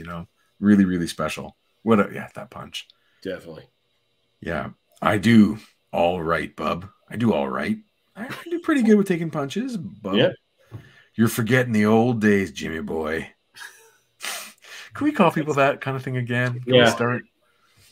No matter how hard you hit me, I'll keep coming back. Big talk, Logan. That's his inside voice. Yeah, what does his inside voice sound like? Big talk, Logan. Big talk, Logan. That punch to my head. Yeah. I always wondered, though, like when Wolverine punches this battle suit with his claws, does his hand bounce off? Like, does it go through a force field slowly? Like, what is the... Like, I'm trying to remember what the dynamic would be. Like, is it like lightsabers hitting stuff? I never really was sure. It's neat. Anyway, moving on. Mm-hmm. Despite our size difference, I was always better at everything than Jimmy. But that glowing suit he's wearing. Oh, Christ, you can fly. Christ, you can fly. How perceptive, groundhog. Come on, guys, leave me alone. Yeah. And then as he's flying at him at top speed, he has time to say all of this. My battle suit is the ultimate product of Canadian technology. Oh, man, you guys have to do that to us. Now I feel like, don't put the spotlight on the ultimate Canadian technology. It's like, this is a donut maker, maple syrup dispenser. What joke are we making here? Its powers combined with my training make me the equal of any technology. Avenger. Yes. Yeah. Prove it, Jimmy boy, because till then you're all mouth. I really like the coloring on this bottom left panel. Yeah. Where, they've kind of muted Wolverine in the foreground. Mm-hmm. And, to let the highlight be on Weapon Alpha. Yeah. That's smart. Like, even with the old 64 color palette or whatever it is, you could pull off some effects, lead the reader's eye around. That's what it's all about. When I saw that panel, I stopped for a minute and was like, that do we remember who the colorist was on this issue? Because they seemed like they knew their business. I'm taking a look. Yeah. The colorist is, I don't know how to pronounce it. Andy Yankus? Sure. Yankus. Or Yankus? I mean, Andy Yankus. I don't know. Yankus? No, I don't know how to pronounce it. No comment. No comment. Yep. But yeah, there you go. It's they have a really quick deadline to turn these things around from the coloring point of view. It's tedious work. Yeah. But these little things they do to make it more dynamic and add to the storytelling. Like, obviously, there isn't a huge orange flare around the punch in real life. but it really adds to the tension of the moment, you know? Totally. Yeah. And then you pick a different kind of color for the sound effect. Yeah. You know, something that's going to pop out against everything else that's there. Yeah. All these little choices are great. Yeah. You really can't think of coloring as too literal. It's really gotta, lead the eye and add to the storytelling and all that stuff. One quick comment about Mac's costume. Sometimes there's that part all the way down the leg, and I just keep thinking about Cooperalls. It's a reference for my buddy Chris Sanagan, hockey fan. Scott, I don't know what your dynamic is with hockey. I am like I'm a bad Canadian in that respect, and that I don't really care about hockey. Did you ever? No. Okay. So do you remember when you were a kid, for a little bit, sometimes hockey players had full-length pants? I wore pants instead of socks. Yeah. So the brand from Cooper was called the Cooperall.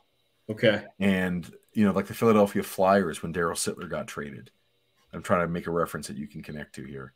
Yeah. When Sittler got traded to the Flyers wore a full-length black pant. Okay. And it had the white stripe down the side. So whenever I see like this costume that Weapon Alpha is wearing, I just think he's wearing Cooperalls. Hockey pants. Yeah, he's wearing hockey pants. Weird. Like, it's a cool design in so many ways, but like, what do you do with the stem of the maple leaf? Do you end it at the waist? Do you what do you do? You give him sexy white legs from this angle. But yeah, what do you do with the stem? Do you just make it super long? Who knows? Well, Byrne knows at that moment. He's like super long because he's thinking about Cooperalls. Yeah. And I have the Marvel Legends action figure of this character in the room. Does it have the Cooperalls? Hold on. You guys talk. Hold on. We're going to find out. I'm going to say, as he goes and retrieves his figure, all right, that last panel on page 22, when he goes right through him. Right. Like, it's just legs. It's 4 legs. Yeah. It is. So what's going on with this figure? I'm really unhappy with the red. Okay. It's like, look, I want the black. You want a deeper red that suggests the black. Yes. Yeah. Okay. So this leg is bare white, right? The stem just goes. Yeah. Oh, sorry. The stem just ends where it would on the flag. Yeah. And then this leg has as it does in the comic. Yeah. Okay. This looks really lame the way I'm posing him, but it's a cool figure, except I think the red's hold on. I don't know if you can see the mouth. It's really like it's very dour. It's very dour. And then the nose is just Batman, right? It's interesting that they gotta like outline the eyes so that they read as white eyes. Otherwise, it's just a completely white head. I'm tempted to maybe take a paintbrush to this. Do it and do some. Thanks, Scott. Extend that. Yeah. You don't care about my action figure collection. Extend that stem. All right, back to the fight. Well, the fight ends because Weapon Alpha goes right through him.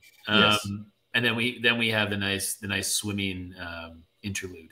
Where Can I say about this panel, one of my big pet peeves about comic book artists is that they always draw the like ground outside flat. I don't know if a lot of comic book artists ever even go outside, but the ground outside is not flat. So one of the things I appreciate about this top panel on page 20, is it 23? Mm-hmm. It's not flat. It's refreshing. John Byrne has clearly been outside once or twice.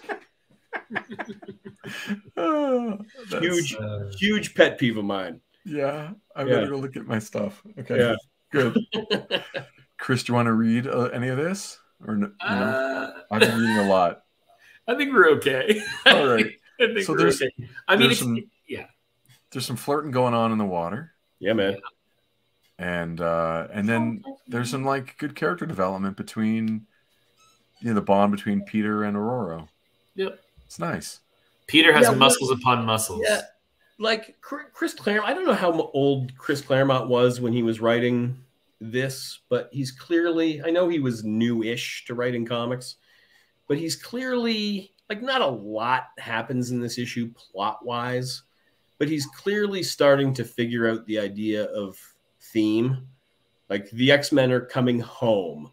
Jean Grey's parents are there. Peter's writing a letter to his parents. Guardian is coming, or Weapon Alpha, whatever we're calling him now, is coming to take Wolverine home. Storm's talking about her home where she gets to be naked all the time, and Peter is like, "Oh, in my home, it's all flat, and I fix tractors or whatever." Like, it's like clearly this issue is being built around that theme of like home, home, home. And like I said, like half of it is superheroes kicking each other around a lake, but there's some thought being put into it here in terms of in terms of thematic stuff, and Claremont's only going to get better at that as things go along. It's also a great that last panel on that page being like a real great interrupting panel to the nice moment, right? Like, hey, whoa, Wolverine just got through a dude, thrown into a tree. Yeah. I also like that he was miles away. Oh, he was. They just happened to come back to this spot, which is one of my biggest pet peeves in these kinds of stories, whether it be movie or television show or comic, is when characters go up into the sky or fight really far away, but end up on the exact block, either where they started. They always land right where they need to. Yeah. You know, if my understanding of the orbiting Earth or the rotating Earth has taught me anything, if you go up into space and then you come straight back down, you're not in the same spot as you took off from. Yeah. So but the fact that Mac punches and fights Wolverine back to the spot where his overpowered friends are is a good comic book coincidence, but it needed to happen. Yeah. It's just unfortunate for a longer beating. You would have just, what was he going to do to Wolverine? Just beat him to unconsciousness and take him away? Sure. Because he beat him to unconsciousness, so take him away, dude. Don't engage. What is he going to do? Speaking of engaging, he's going to engage. He's like, oh. And I love that the two X-Men get ready for action. He calls them witnesses. Like, what was he going to do? Like, right? Like, witnesses suggest something else. Yeah. This reminds me back to Scott's your comment about the coloring. Like Wolverine is tinted green again. He's like being muted just mildly out of the focus, so that we're paying attention to the other three characters on the move, and he's sort of in the shadow of the tree a little bit, but it's muted in the foreground. Looks really good. Yeah. Stay out of this, you people. My business is with Weapon X. Nice. Wolverine is our friend. Thank you. If you want him costumed one. Go on, do the Count Dracula. No, I'm done. I said what I needed to say. Like, who is this bruiser? His Russian, his accent sounds Transylvanian. That's a fun, the transformation. Oh, yeah. Yeah, man. That's super fun. And then just the obviously the impact of the punch is. The sound effect Crom, I really like. Crom! By Crom. I think this is one of the biggest selling points of X-Men comics. Is the as Trevor is saying, the personal non-costume stuff that Claremont does really well, watching them in their regular lives, and when their regular lives intersect with their powers and sort of some of the problems of being a superhero, it's so much fun, and really made it much more real than the idea that like, we're going to meet on Mount Olympus, we're going to get into our costumes before we get there, and we're just going to go from Mount Olympus or the Justice League Watchtower, meaning the same thing, to this location that we're being told to go to. No, like we're living with these characters, you know, and seeing them in their various states throughout the day, and this transformation. It makes you care, right? Like totally. So when they're in danger and getting kicked into trees, you care about what happens to them. Yeah, that transformation is awesome. Yeah. And I was mentioning to you before, Chris, about the Kirby Crackle and like how Byrne iterates on it. Yeah. He does this different, more abstract shape, but they kind of have a movement to them. Mm-hmm. Like they kind of swell and sail in a particular direction, but it is still from the genesis of the Kirby Crackle for sure. It almost reminds me of the side of a pencil. Like he does, he uses, you know, we have the benefit of seeing Byrne's pencils now in X-Men terms with those bootlegs that that we got our hands on, kind of. But Byrne shared. Byrne has been to the couple people who, you know, are going to see this after the fact or who are here in the chat. John Byrne, after I guess a couple of years ago, he started drawing X-Men comics from the point that he left the title. So issue 143 is his last one, or 144. Like Days of Future Past is the ending for him. He leaves the title, and he decides for whatever reason that he was gonna. He was in talks to do more X-Men with Marvel, and in the meantime, he just started drawing it, and the talks never came to fruition. So he has like 20 issues of X-Men comics that he's drawn, that he's doing nothing with. So he decided just to release it on his website. Yeah. And people have downloaded, of course, and then they've gone to printers and printed them off and shared them or sold them illegally. Yeah, it's a really neat thing to see what he does. Cheers. Dragon Eye 69, leave my toys alone. Thanks for hanging with us. Yeah. Have a good night. Thanks for joining. Big time. Trevor says those bootlegs are excellent. I agree with you. They're really cool to see, but you get to see how he uses a pencil differently than what we see in, of course, ink form. So he is using the side often to make those kinds of effects, which is a neat deconstruction of how he goes. Anyway, Crom. And then we get a Superman reference. The Man of Steel. Yeah, Man of Steel. Oh, yeah, there you go. There you go. There's a number of those. Okay, so I know we haven't mentioned it, but even on so if you've seen the Canadian Shield, Man of Steel, right on the front cover, he says, you know, Weapon Alpha always gets his man. That's the Mounties.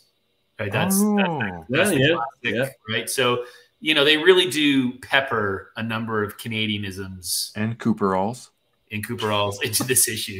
Yeah. Jamie, lad, looks like you've got a fight in your hands, which is just fine with me. I warned you to stay out of this, Buster. See, he's our Cyclops. But you wouldn't listen. Yep. Now you're going to pay the price. Canadian Cyclops. You nailed it. I love the idea that, you know, he's trying out his battle suit for the first time. This is, you know, he's really quite powerful. He can do a lot. He's got a diverse power set. He goes pretty much toe-to-toe with the entire X-Men. Yeah. I mean, for lack of a better description, like that's how powerful this suit is he's able to go toe-to-toe with them. And it's skin tight. And it looks amazing. He's ripped. Yes, he is. So, yeah, Storm powers up, and Wolverine's coming back online here. Oh, don't. Hudson's mine because I can totally do it. I can handle this guy. And she, disintegrates that log in front of him or whatever, which is cool. And Mac throws his zap back right at her, banks it off of Colossus's teeth, and almost kills a bystander. Nipple. If you ever have to get into Russian character mode, it's just nipple. And Moira McTaggart takes it across the temple, unfortunately. Oh, yeah, she does. And which almost. Nice. Yeah, more ads. Yeah, and then nice panel from of Banshee hopping in the water. Yeah, I wanted to talk about this panel because it speaks again to John Byrne's storytelling ability, which again, 9 out of 10 comic book artists drawing this are going to take a side view. They're going to draw the leap into the water. Right. Byrne kind of organizes this information in a way that we see kind of the foreground hand. We see what's at stake. We see Banshee's panicked expression. You know, we still get the impression of the jump into the water, but like no word of a lie. When Jason, when you told me what issue we were going to be talking about and that it was, the introduction of Weapon Alpha. And I was like, oh yeah, Moira falls into the water and Banshee jumps in. To get her. Like I remembered this panel. Right. And I probably hadn't read, like until last week, I probably hadn't read this issue in 35 years. Right. Like this is the exact right arrangement of the important information here in a way that A, could be read from across the street, and B, clearly really sticks. Yeah. And yeah, there would certainly be kind of cooler ways to draw it, but not necessarily better ways to draw it storytelling wise. I remembered this panel. He's also got a lot to get through in 2 pages. Sure. So yeah. It packs, you know, he's really economic about it. Definitely. I love that open panel in the next one too. Just having those, like if you were to finish the lines and make the panel border, it would just clutter it up just a fraction more. Not a lot, but just enough that having this open panel, we don't need the trees in the background. We don't need another sky shot. We know where they are. You know, we don't need any more information. And it gives us a sense of relief too, right? Like she's out of the water now. Yeah, it's a breath. So yeah, there's a certain, we were holding our breath and then we're releasing it here. I also have a soft spot for the yellow word balloons. Right. When they do it in this on these open panels, I like that. Yeah, I do. I like the yellow word balloons, but that's just me. So a quick thing about this, you know, she could have a concussion or worse. And if you want to read this for us, Chris, in your best Irish brogue. Thanks be praised.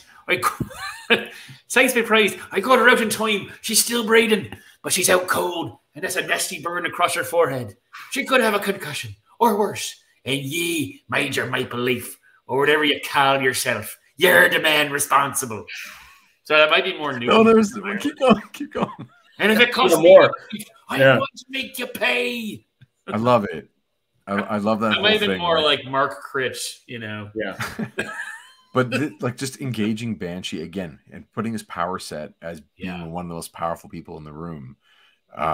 It's nice because reading it in 87, you know, Banshee's no longer on the team. He was never a character I took seriously as an 11-year-old. Yeah. And to see him go like full out was always kind of awesome to put me back in check. But what I was going to say is Major Maple Leaf is that he's like, I don't even care what you call yourself. I'm making up a nickname here. But Marvel doesn't let that rest. They pick at the scab and they make up a character called Major Maple Leaf. Like, ugh, fuck you guys. Got to keep that trademark alive. Yeah, exactly. He shows up in a later iteration of Alpha Flight. Yes, he does. So Banshee goes charging like a man possessed. And I love it. Mac, like, oh yeah, I recognize him from an old Interpol flyer. That's awesome. He's going crazy. Liquefying. You know, his powers are liquefying whatever they hit. Like, that's awesome. And so he's like, I better get out of here. I love that he retreats. He does. I love that he does a strategic retreat where he basically goes toe to toe with them all, gets a sense of all their power sets. His suit's still working well, but he's like, you know what? Only a fool would stay to fight super beings he knows nothing about just out of pride. And James Hudson is no fool. It's like, that's right. No, that's great. It is good. I love it. Yeah, man. And then he does this really odd thing where so in the Alpha Flight issue, they explain what he did. And I'll just read you the science, okay? Because it's... Did he put his finger in his mouth and go... He put his finger in his mouth and did that. Where did he go, Storm? I don't know. I saw him put his finger in his mouth. So it's neat because it's the rest of the page is like, here, I'll just show you. It was the same where the top 2 panels are that, and then the next one is that. Okay. And then him flying off.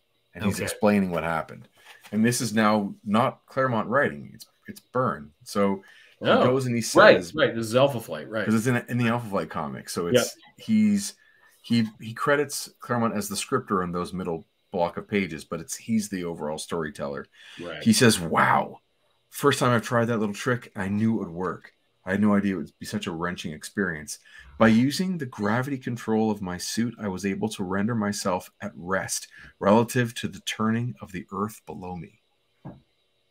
That gave me instant velocity over 1,000 miles an hour. I was 100 miles due west before the X-Men even knew I was gone. So he just froze his place in the Earth's rotation, and the Earth kept turning, and he's just like, he's gone. Right. I don't remember him ever using that power ever again, but it's awesome. Yeah. I mean, man, that's and he calls himself Jimmy Boy in his head another time. And then he says that he, Alpha Flight, he better, he mentioned before he's going to come back with Alpha Flight. He says that in the X-Men comic, I'll bring Alpha Flight with me. Here he says Weapon Alpha has made a less than auspicious debut. Whatever else happens, there's an awful lot I have to vindicate. Oh, we were robbed of a now that he's gone. We were robbed of an elderly Christopher Plummer putting on the suit, being like back when he was the first Weapon Alpha. We were robbed of that. Agreed. Yeah. Or Bill Shatner. Come on. The Shatner would be. Come on. Is that a little too on the nose? He'd be good too, but yes, he'd be a different good. Baron Back Bacon would have been a good Canadian. Marvel's probably filing a trademark on that right now. Baron Back Bacon. What do the X-Men have to say at the end of this issue here? What are they saying? Storm causes a big storm to see if he's anywhere near, maybe they think he's invisible or something. I guess. You're not reading. You're like, I'm not gonna. Oh, you want me to read? Banshee and her take a look around to see that he's not. He's nowhere near. Yeah. Wolverine signaling them back to the lake. Moira needs medical attention. Who is he? Why is he after you? And he says, "Once upon a time, Petey, we were buddies, almost brothers. I'm sorry. I'm real sorry, folks. Today's fracas was just the beginning, because they're going to come back in 11 issues." Wolverine apologizes. Another Canadian. Yeah. And things are going to get worse. Good point. Totally. Yeah. It's like just a different version of Wolverine. Completely. Yeah. And a different version. And again, if you were reading this without having the history of Wolverine, if this is coming to you fresh, to take the one character who was, we've already said was boring one-dimensional character, and then suddenly have an issue where it's like, oh, there's a lot more going on here. Yeah. There's not just the history, but he the way he wants to spend his afternoon off, and the way he's feeling remorse. Just saying that they took in this edition, the Classic X-Men issue 16, they've removed the what comes next stuff at the bottom. Yeah, and someone's incorrectly drawn in new parts to Wolverine's costume and Peter's legs. Sure, different. Oh yeah. If you look back at what we were looking at, that stuff's not there. Yeah. It's covered. Wild. Isn't that weird? The gun. But they drew Wolverine's costume wrong. I mean, anyway. Yeah. And then it seems like we get another page of the Weapon Alpha going home. To the Kieran Dwyer stuff. And it actually is sort of like him. He's sort of saying most of the stuff that Byrne writes in the other version. I find that odd that I find the new material really odd. Like he's suddenly a viewpoint character all of a sudden. Yes. I don't find that works very well. I think by the point I agree with you, it doesn't work well. Yeah. I see why they did it though, because at this time period, Alpha Flight is a good selling comic. Sure. Yeah. So they were like, we're gonna double dip on the fan base. Yeah. So in the history of that, the Alpha Flight, how long did Alpha Flight sell well for before it till John Byrne left? So that's I was going to say as long as Byrne was doing 20 issues? 28 issues if memory serves. And then strangely enough, Bill Mantlo comes on with, I want to say, was it Mike Mignola? Or just on covers for a bit? Mignola did a bunch of covers. There's Mignola Alpha Flight covers? There are Mignola Alpha Flight covers. Yeah. Like around issue, like I said, 29, 30, 31, 32, right around I got some new thing I got to look for now. Yeah. Very early. Yeah. Right. Well, the Hulk team and the Alpha Flight team swap. So Byrne goes from Alpha Flight to Hulk, and the Hulk team. I'm trying to remember who draws that first issue where they're. Do you want to draw the furry Hulk? We have a guy called Sasquatch. The story is that they're trying to find a new body for Walter Lankowski, for Sasquatch's consciousness to take, because he's been inside of box. Snowbird he ends up there. He's been inside Box the robot armor for a few issues, and they decided to put him into trying to open up a nexus and find some sort of mindless beast inside of a magical realm kind of thing. Yes, and it happens to be that the Hulk is in a magical realm, and he's like, oh, we've got one, and so they pull him through, and his conscience doesn't take, and the Hulk is there, and he just starts smashing everything. He shows up in Alpha Flight like 28, 29, and it's a fucking mess. So I'm trying to remember who the artist was on Hulk, but Mantlow's the writer, correct? Anyway. Yeah. And from then on, like, the series just it loses its. I kept reading for another 30 or so issues, and then new Jim Lee comes in. He joins. He comes on the title. It's his first Marvel work. I remember that. Yeah. Jim Lee's first Marvel work is Alpha Flight. Alpha Flight. Yep. And it's good for it was good. It was nice to look at. It's not the Jim Lee that we eventually see. Yeah. He turns into something special really fast, but it was some nice tight stuff. It was cool. Either way, we've strayed real far. How do we get onto that? Oh, the fact that they have these additional pages? Yeah, it is a weird choice. It doesn't work in terms of keeping the focus of what the issue should be about. You're totally right about that, Scott. Yeah. You're very grown up when you point out these really obvious storytelling things. Thanks, man. It is Mignola drawing those first couple issues. That's crazy. I'm gonna have to go dig those out. Yeah. Jerry Tallock? I don't even know who that is. That's sad. So this is a really special, a really special issue. The fight is so short between Wolverine and Weapon Alpha, but it left such an impression. Yeah, it's memorable, and Weapon Alpha is a pretty memorable character. He's that costume is amazing. Yeah, and he definitely left an impression. No surprise that they spun into Alpha Flight and then his own book and all that stuff. So he's here for 5 issues in X-Men, right? He goes 109, 120, 121, and then 139 and 140, where I think Snowbird and he's on 109, 120, 121, and 139, 140. I just said that. I'm just making sure you know. He's verifying. And they come back and fight Wendigo at the end. Right.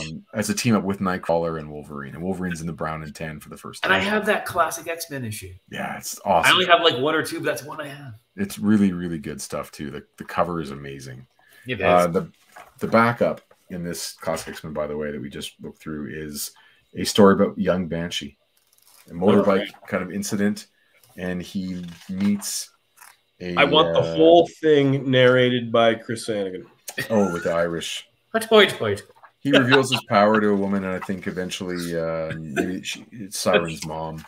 Yeah. And there's some Black Tom Cassidy stuff that happens in it. And I know that's racist, but I said it anyway. Speaking about X-Men voices, this is my X-Men claim to fame. Is the guy who did Chris Potter, the actor who voiced Gambit in the 90s cartoon, was married to one of my high school art teachers. Wow. Yeah. So he was like, I was involved with like drama festival stuff all the time, and he would always come in because he was like a working actor.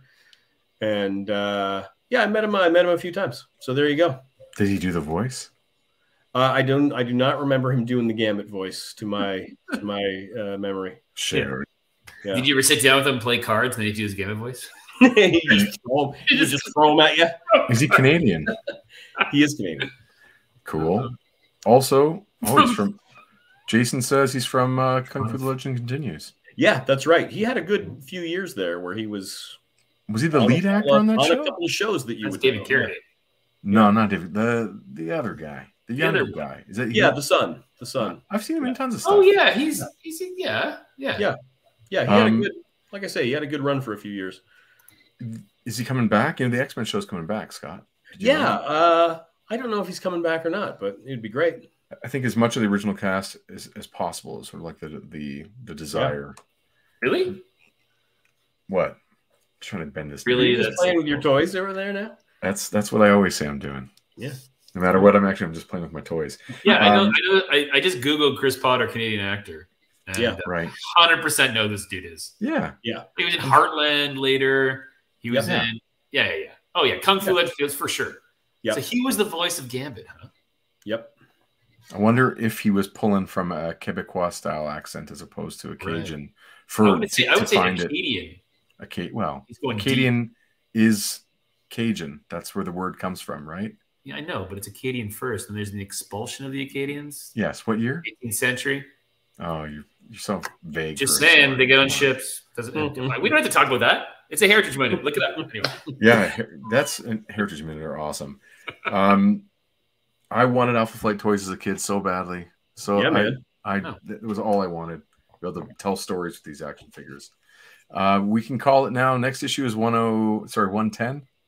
I'm very excited for that. It is almost 11 o'clock. Scott, you've been on here with us for almost 2 hours.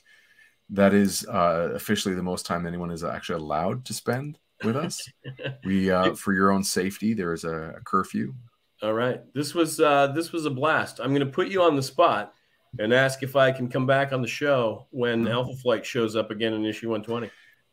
Okay. Hold on. Let's do it. We're booking a series of guests, and spots are getting taken very quickly.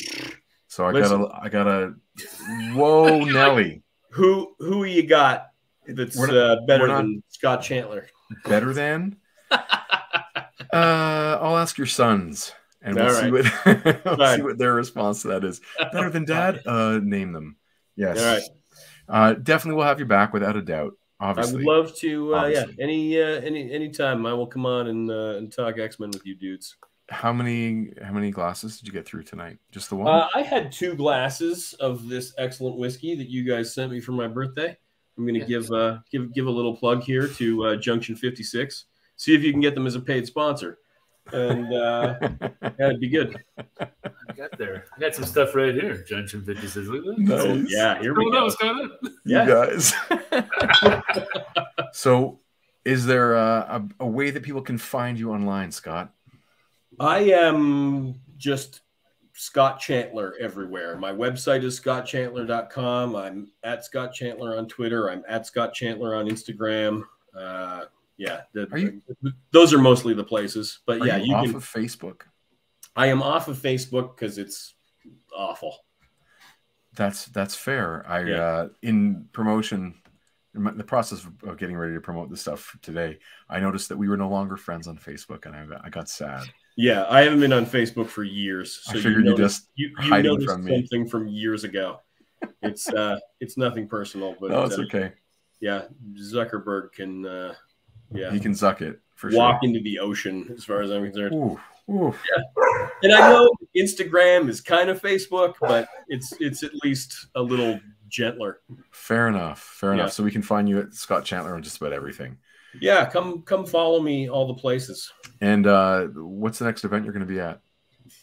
Oh, fingers crossed for TCAF. I just pitched a few programming ideas for TCAF 2022, which we're all hoping will be in person. I'm going to be at London, Ontario Comic-Con. So far, those are the only 2 things that I think are kind of for sure. But hopefully the schedule is going to fill up if we keep going the right direction COVID wise. Yeah. Hope so. Right on. Well, we're really happy you could be here, man. Yeah. Hope to see you guys soon. Yeah, for sure. Thanks a lot for being with us tonight. We really appreciate it. That's been X-Men 109. Woo! Group of 7 comics previously in X-Men. Chris, everything good with you? Always. Do you want anything else we need to say? No. Oh, actually, I do want to say 3 shout-outs because we have a few new subscribers on our channel. Thank you, Adam Gonzalez. Thank you, Matthew Vadaman. And thank you, Dave Praetorius. Appreciate. I hope you like the content we're delivering to you. So thanks. Yes. Thank you very much. Good night, everyone. Good night to the guys in the chat. Obviously, Trevor and Jason have been around like the whole night, and really good to have you guys on board. Yeah, so thank you for that. Chris, Scott, love you guys. Talk to everyone soon, and Chris will talk to you in 5 minutes. Good night, gentlemen. All right, good night all.